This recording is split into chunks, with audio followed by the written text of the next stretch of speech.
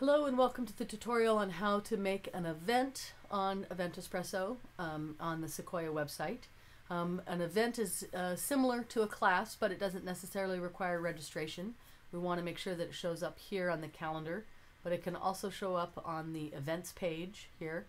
The events page shows two different types of information. It can show a post that we have decided to be listed as an event, but it also can show any kind of class or other kind of event from Event Espresso that we want to also be on the calendar.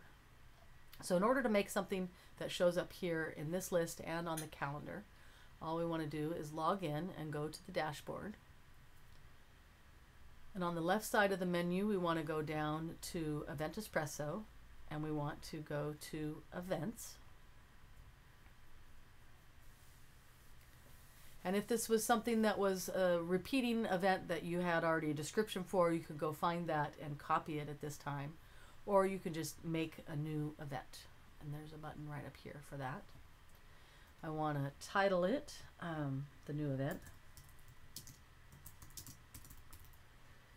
And I'm going to add the description here. And in general, we've been adding the descriptions where we repeat the date here, just because in the listing view, where the way the dates were showing up, the way that this plugin had it, wasn't very aesthetic. So it added just too much detail, like the time and the year and blah, blah, blah. So we'll just say that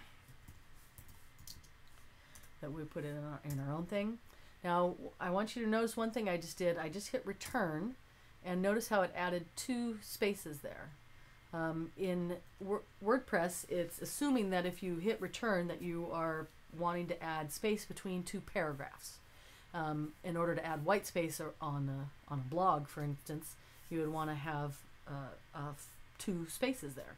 But if we're making a list like this, then we probably want it to just have one return, not the double spaces. So if we do what's called a soft return or a shift return, then I can add in the next information. Let's say it's at 4 p.m. and it's free. Now let's say I want all of this information to be bold. I can highlight all that text and I can say bold. I'm going to add the year there. Okay, then I'm going to add the description goes here. And let's say I want to add a photo. I'm going to click at the beginning of the text because I want it to line up with the top of the text. So I'm going to just put my cursor right there, and I'm going to hit add media. And if I've already uploaded the file, I can just find it here. Otherwise, I can use this to upload a new file. But let's say I just want to have a nice picture of, let's say this. This is my nice picture here. So a couple things you should know about the photos over here. If you want to add a caption, you can. Other parts of the website use the description field, but this, if you want to add something underneath it, it'll be in the caption field. If you want the photo to align so that the text is on one side of the image and the photo is on the other, you can use this alignment. For most of the other classes, we have them aligned right so that the text is on the left and the photo is on the right. And then here is where we have the size. I can either use the full-size image or a smaller size image. A medium is usually pretty good for most of the things we're doing. If I wanted to link to a different file, let's say a custom URL, let's say maybe the image was a link of the coffee shop that we were going to meet at. I could put the URL right there if I decided I wanted to. But let's just say we're not going to do any of that. So I'm going to hit insert into page, and there's the image. And so now I'm going to scroll down here, and here's the venue information. If the venue is already here, then we just select it out of the list. If you want to make a new venue, then you're going to have to go over here to venues. Now if I do it now, I'm going to not be able to save what I've done. So you're going to want to hit publish, go and do the venues, make your new venue, and then come back to this class and continue to edit it. But let's say Panera Bread is peachy, so we'll go there first. So now this is the important part here. We want to add a date and time for each time this event is going to occur. So for instance, if it's meet and mingle, then we're going to have several of those because they're weekly. But if it's a one-time event, we'll just put it in once. So when you click in the text box here, a calendar will pop up where I can pick the date here, and I can pick the time.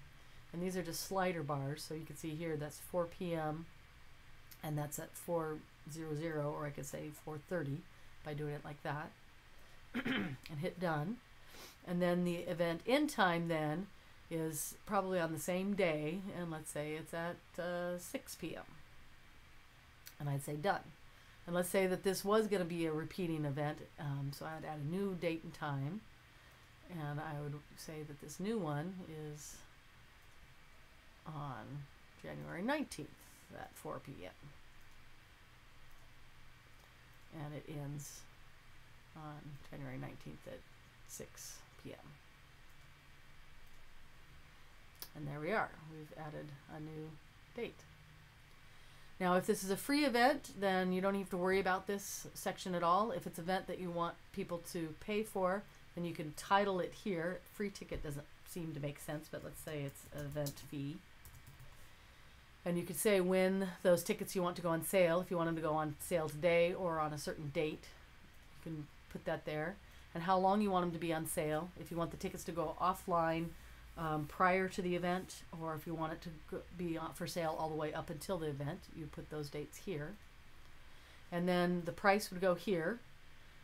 Quantity is how many tickets you want to sell. So if it's a limited event where you can only have 30 people come, then you would want to put, 30 people here. And that's the bulk of that section. Then down here, there's a bunch of things that aren't relevant. Custom fields, excerpt, discussion, notifications, all that is fine. Don't need to worry about that. I kind of then like to move over here to the right and kind of work my way back up these questions on the side here. Because we have featured image and featured post. We're not using either of those. Questions for registrant.